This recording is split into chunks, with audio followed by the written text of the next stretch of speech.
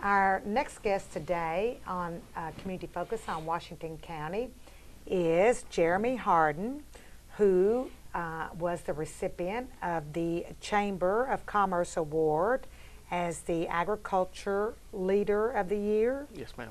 And his office, Farm Bureau, received the Business Award. Chamber Business of the Chamber Year. Business of the Year. Yes.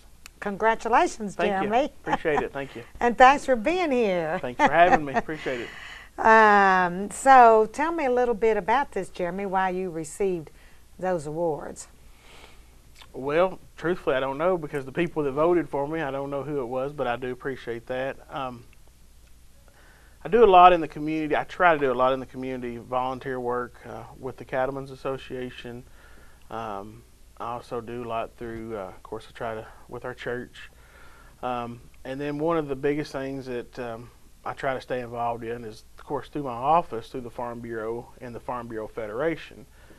And kind of a chance to tell the story there. A lot of people don't realize that there's a different entity, I guess you would call it, than just the insurance company.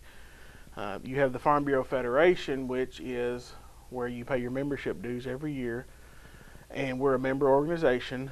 And then that organization, the Farm Bureau Federation, has people in Frankfort to look out for the farmers and look out for the agriculture, soil conservation, and other things in the community and across the state. So the Farm Bureau Federation has 425,000 members across the state of Kentucky. Every county has their own Washington County Farm Bureau or Nelson County Farm Bureau Federation. We have our own board of directors here, and we deal with topics locally. One of the things a few years ago we got kind of really involved in was the dead animal removal in the county. We were having trouble when Nation Brothers was the company that was picking up dead animals for farmers and people in the community. They kind of pulled out, not really pulled out, but the prices got to where we couldn't support them, and use that as an alternative, as a viable source to remove dead animals. So Farm Bureau kind of got in there, soil conservation, all of us stepped in, and as most of you may know now, we have the composting facility in the county, and the county picks up those dead animals. So that was just one topic. Every year we submit a list of priorities to our state office, and it has county priorities, state priorities, and federal priorities. Some of the federal priorities that we have submitted here that's gone to the state are maybe more lending opportunities for young farmers so that we can get younger farmers involved in agriculture. So I try to stay really involved with our Farm Bureau Federation through my office, and really support that, because I'm a farmer also on the side, and the Farm Bureau is my other business. So in any way I can help in the community, I try to do it if I can, and still balance my home life and keep my family as first priority. I know that's a struggle. Yeah. So as we were discussing, you are a farmer, and so you received the Agricultural Leader of the Year.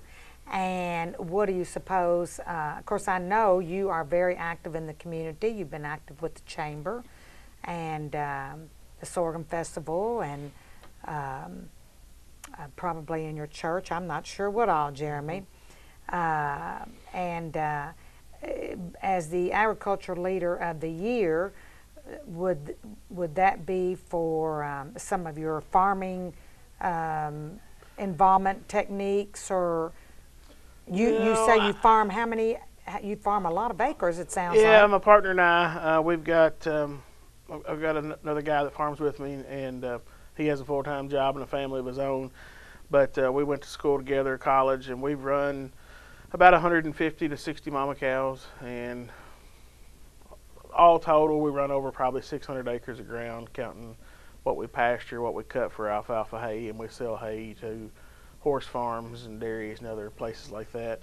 I think the Ag Leader of the Year, in my opinion, when it comes to Ag Leader of the Year, is more from the involvement with the Federation, the Farm Bureau Federation, the Cattlemen's Association, where I do that. Right. I was on the fair board in years past. I'm off that board now.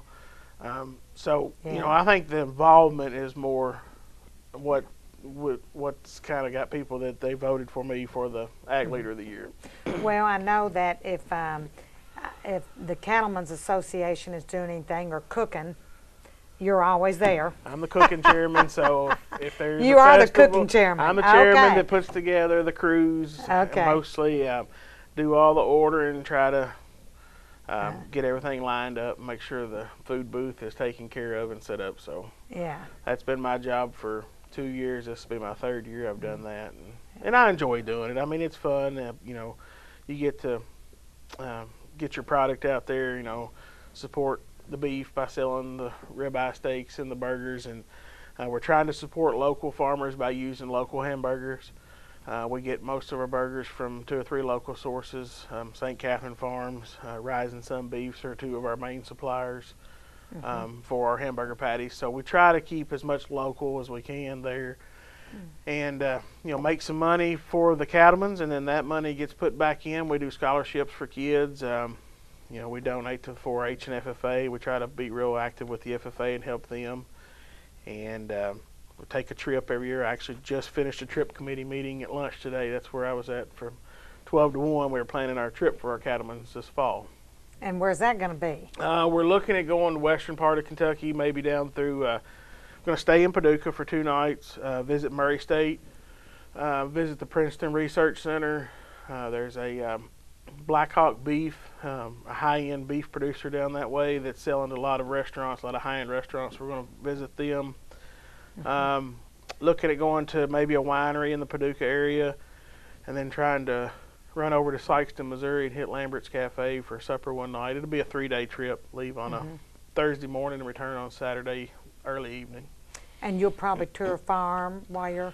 We'll tour several farms, some intensive grazing operations, and we try to keep some fun stuff too, because a lot of the guys take their spouses and, get a shopping mall in there if we can, or the winery. We ladies need a shopping mall, Jim. You get tired of seeing cows and tractors for 3 days, so we'll try Now, I to know you don't. I don't. You could look at them all the time. Exactly. I had a discussion with Sister Claire about, she said it was amazing to her. She was sitting maybe in Hardee's or somewhere, and these farmers were having a conversation about this tractor. She goes, they went on about that tractor for over an hour about all the things that tractor could do. Yep. So I know that's the kind of conversation you like. When it's in your blood, it's in your blood, and that's my thing. I was born and raised in Willisburg on the farm. That's all I've ever known. I was in 4-H and FFA, showed horses, showed cattle. Didn't show cattle, showed sheep and horses. And I can't get it out of my blood. I mean, that's why I'm still farming and working at Farm Bureau. Right, right. Well, I do know that I've seen, let's see, how old are your children? You have 3? Got 3 daughters. I got Ava, will be 10 in May. I've got Annalisa's the middle, and she is now 8. And then I got the baby, which was 4 in November, and that's Adeline. Oh, all A's. They're all dancers. Oh. So we spend a lot of time at the dance studio and dance competitions, and I wouldn't take $1 million for none of it. Yeah. So. Well, I've seen them with you at the Cattlemen's booth, too. They love to help at the Cattlemen's booth. Every time they know Daddy's going to cook, and can they go help, they like to package and help serve drinks and whatever they can do. So they do like that, yeah. Yeah, so that's good. Yep. Do they participate on the farm? The 10-year-old does not. She's her 9 going on 10. She's a dancer. She's a queen. The 8-year-old, she loves to go with Daddy on the farm. She don't mind to get dirty, and then she likes to dress up and be the queen for a little while at a time too. So she's both. And the 4-year-old, she's just wild. She does whatever. She's got her own. She's not sure yet. No. She's got her own agenda. She's got her own agenda, so we'll see how she comes along. Well, and now your wife, gosh, my mind's gone blank. Delana. Delana is a teacher at North Washington. North Washington, kindergarten teacher. Yeah. So she's got children all day long. She's got kids all day long, and she loves what she does, and the kids love her. It's pretty amazing to see to go out there and see the kids, and every one of them wants a hug, and she touches every one of them's life when she walks through there. So pretty neat. Yeah, that's pretty. That's one of the most important jobs in the world. It is. And of course, Delaney, I guess because she is out in North Washington, I don't see her very much. But, she was in school with Blair, so, and it's just amazing to see you all, and you too, Jeremy, all grown up, and I'm just glad that we've got people like you in the community that are staying here in Washington County, and giving back to your community, and I think that's one of the reasons you received that award as well, is because of your involvement in giving back to the community and trying to make Washington County a better place to live. And as you said, trying to use all local beef and things. I didn't even realize you all did that. And Rising Sons Beef, I've featured them on here because they won an award last year at the Chamber banquet. And then St. Catherine Farms, I've been trying to get Danny on the program, Danny Spalding, who's in charge of their farm, because and it's important that we support, our local businesses, our local farmers, because that money stays in our community that way. Right. Yeah, a lot of the projects that go on in the community, and Rick Greenwald always talks about this. It's interesting how many times a dollar turns over, and there's some programs through the tobacco buyout where you can get some cost share money, where if you spend $5,000 you can get $2,500 back, or different programs at different levels. But what people don't realize is that $2,500 has a multiplier of 6. So if I get approved to do a project on the farm, just say put fencing in, well, I go and I buy the fence at Clements Ag Supply, and then I hire a fencing crew to put it up, and then they have to pay, Clements Ag Supply has to pay his workers, the fencing crew has to pay his workers. So that money, it multiplies by 6 right here in the community if you keep it here and don't go outside and buy stuff. There's things we have to go outside and buy, but if you can buy it local and support your community, it does everybody good. Right. That's exactly right. And then you of course, they'd pay taxes on that too, Exactly. which the city and the county Exactly. do. That's part which of that. helps maintain our roads. That's part of that multiplier by 6. That's exactly right. Yep.